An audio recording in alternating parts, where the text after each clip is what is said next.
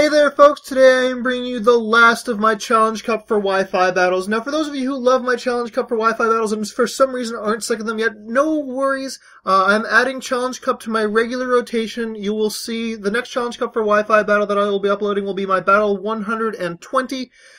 And I've actually already got the battle and everything, but so anyway, let's just get right down to this battle. It is against EvilmanxD. I don't actually remember where I met him. It might have actually been through the Smog on Wi-Fi Battle Finder. Anyway, he has Jellicent as a lead. I'm going to want to switch out Torchic on the off chance that he actually has a water-type move.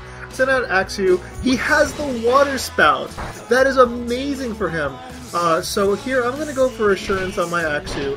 It's Dark type, it at least lowers his health a little bit so that this Water Spout won't do as much damage. And I survive on 28, which is great. I go for another Assurance, and he actually carries the Nightshade. Had he switched up to Nightshade turn earlier or late, actually I would have survived because Nightshade is based on your level and this is level 100. So anyway, my opponent's going to switch out here as I send out Sneasel. Sneasel carries the Bite, and now I'm going to go ahead and headbutt his Artillery. His Artillery is going to go ahead and gunk shot me. That is going to hit a hell of a lot harder than I thought it would. Blade again. I get the flinch hacks. I'm like, yes!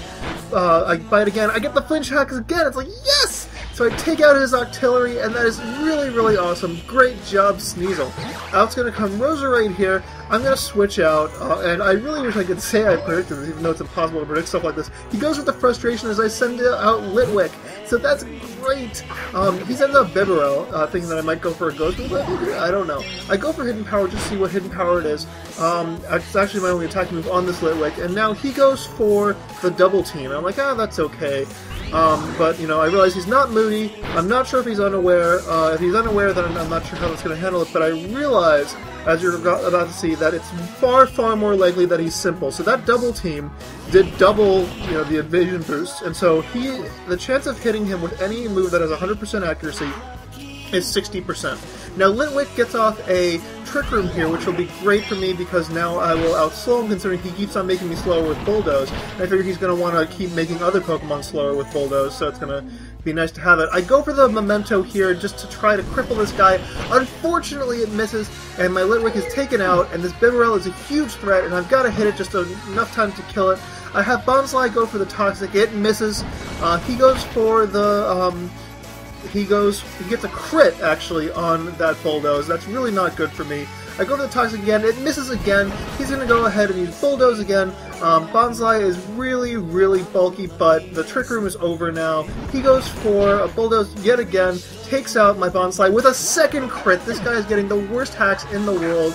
I send out Vanillux. He goes for the Bulldoze. He outspeeds me anyway. Vanillux also has pretty good defense. I go for the Swagger, it misses. Again, that simple ability is really screwing me over. But even so, you know, he's getting some really bad hacks there.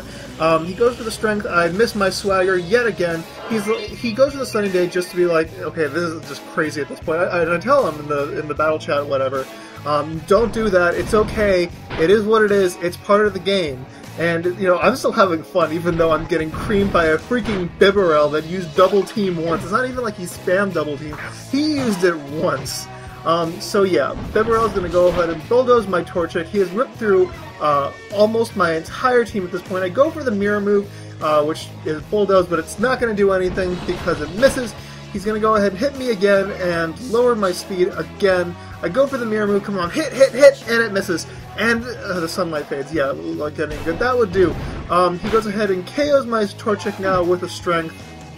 I send out Sneasel, who I believe is my last Pokemon, go for the Bite. I connect, I hit him! He does not get flinched, unfortunately, and now he's going to take me out with Strength, and that is the end of the battle. So great game, EvilmanxD. That was an evil battle, but it wasn't your fault, and you were a really good sport about it. So, folks, I hope you've enjoyed Challenge Cup. If you haven't, then guess what? I won't be posting any for like 3 weeks.